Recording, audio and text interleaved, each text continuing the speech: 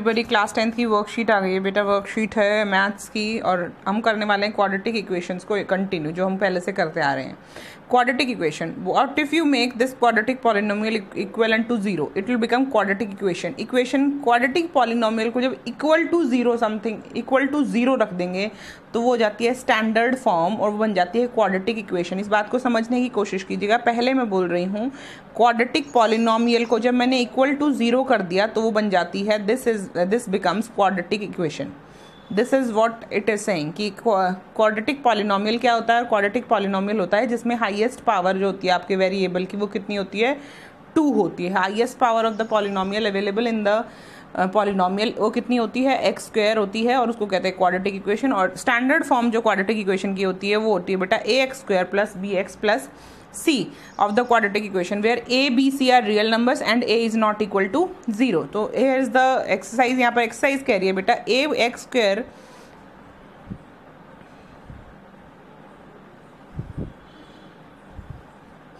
ax square plus bx plus c is a standard form of कैसा polynomial, quadratic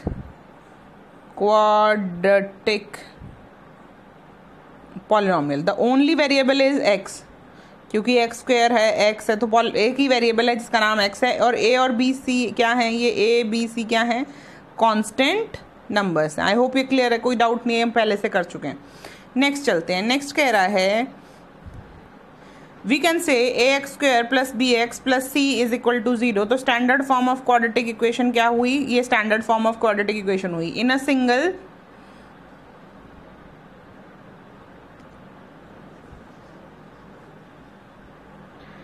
Thus we can say ax square plus bx plus c is equal to 0 is a standard form of quadratic equation। ये standard form होती है बेटा। इसमें एक single variable होता है जो x होता है, a b c real numbers होते हैं। a इक्वल टू 0 नहीं होना चाहिए। अगर a इक्वल टू 0 हो जाएगा ना बच्चे, ये अगर 0 हो जाएगा तो एक्स स्क्वायर 0 आ जाएगा और एक्स स्क्वायर नहीं आया तो ये क्वाड्रेटिक नहीं होगा। आप समझ रहे हैं।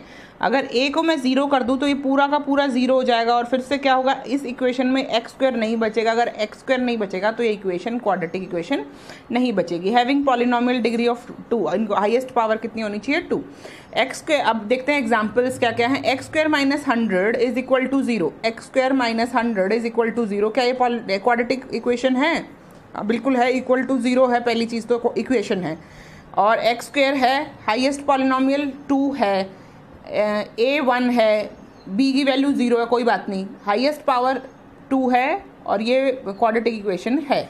ठीक है, ये हो गया। अगली इक्वेशन पर आइए। ये क्वाड्रेटिक इक्वेशन दिख रही है बेटा स्टैंडर्ड फॉर्म में, आपको दिख रही है x square plus 10x minus 24, 3x square plus 8x, ये भी स्टैंडर्ड फॉर्म है। 4x minus 3x square plus 2 is equal to 0। ये स्टैंडर्ड फॉर्म में नहीं है पर क्वाड्रेटिक इक्वेशन है। स्टैंडर्ड फॉर्म में क्यों नहीं है, क्योंकि स्टैंडर्ड फॉर्म में ये ऐसे होनी चाहिए जैसे यहाँ लिखी हुई है, माइनस 3x स्क्वायर, यानी पहले x स्क्वायर फिर x और फिर कांस्टेंट इज इक्वल टू 0, ऐसे आप लिख सकते हैं। ठीक है, चलिए आगे चलते हैं।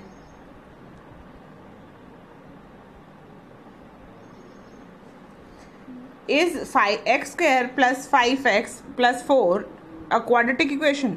It appears to be a quadratic equation but we need to check. देखिए एक्स स्क्वायर प्लस, थोड़ा ये वो करती हूँ बेटा, जूम करती हूँ बेटा, दोनों तरफ एक्स स्क्वायर है, दोनों तरफ क्या है बच्चे, एक्स स्क्वायर। देखो इधर भी एक्स स्क्वायर है और इधर भी x माइनस 1 का होल स्क्वायर है, तो आप इसको खोलेंगे तो क्या आएगा, ये आएगा x square minus 2x plus 1 और एक्स स्क्वायर से एक्स स्क्वायर कैंसिल हो जाएगा और फिर आपके पास एक्स स्क्वायर नहीं बचेगा, तो एक इक्वेशन क्वाड्रेटिक इक्वेशन नहीं बन पाएगी।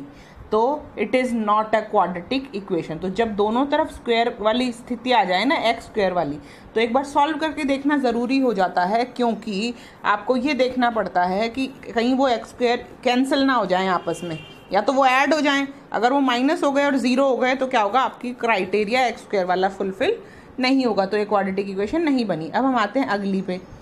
अगली जो कह रही है यहाँ पर, ये इक्वेशन ऐसे दी हुई है, x प्लस 1 की cube is equal to x cube minus 6x is a quadratic equation. Degree तो बेटा 3 की है, 3 की डिग्री है, लेकिन फिर भी इसको खोल के देखते हैं क्योंकि दोनों तरफ एक्स क्यूब है। अगर एक्स क्यूब कैंसिल हो गया तो हो सकता है ये क्वाड्रेटिक इक्वेशन बन जाए।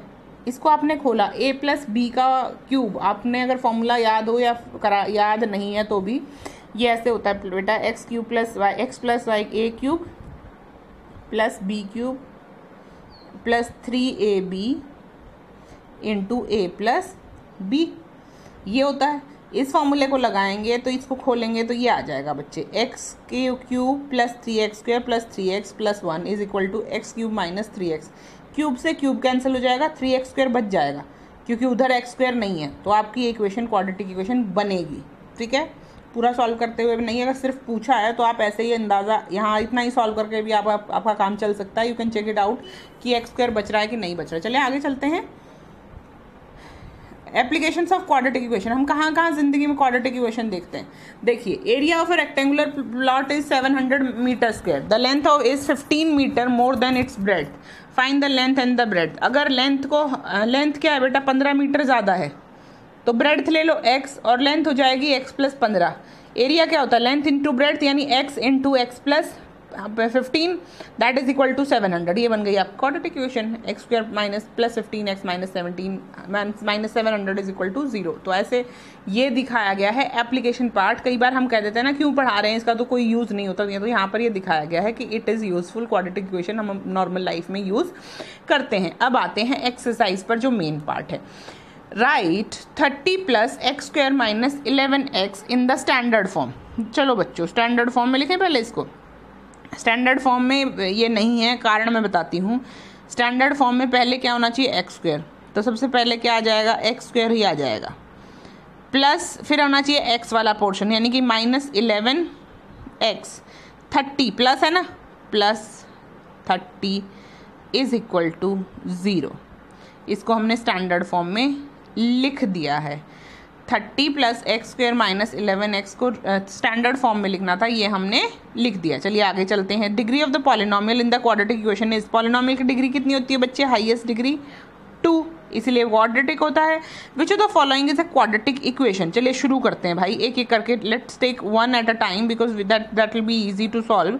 X square minus 17 is equal to x square plus 9x plus 1। देखो बच्चे, सॉल्व करने की कोशिश करो। अगर एक्स स्क्वायर को मैं यहाँ ले आऊँ तो ये एक्स स्क्वायर प्लस था और ये एक्स स्क्वायर क्या हो जाएगा, माइनस, तो ये दोनों क्या हो जाएंगे, कैंसिल। क्या ये क्वाड्रेटिक इक्वेशन बची, नहीं बची, क्योंकि एक्स स्क्वायर नहीं बचा तो क्वाड्रेटिक नहीं बची। नेक्स्ट क्वेश्चन करते हैं। यहाँ पर नीचे ही है क्वेश्चन, ये कर लेते हैं पहले, ये वाला B part. 12x square minus 7 is equal to 0 है बेटा क्वाड्रेटिक। हाईएस्ट पॉलिनोमियल 2 है, इक्वल टू भी है और 0 भी है, तो ये है क्वाड्रेटिक इक्वेशन, इसमें कोई दिक्कत वाली बात नहीं है, कैंसिल हो ही नहीं सकता इसका स्क्वायर।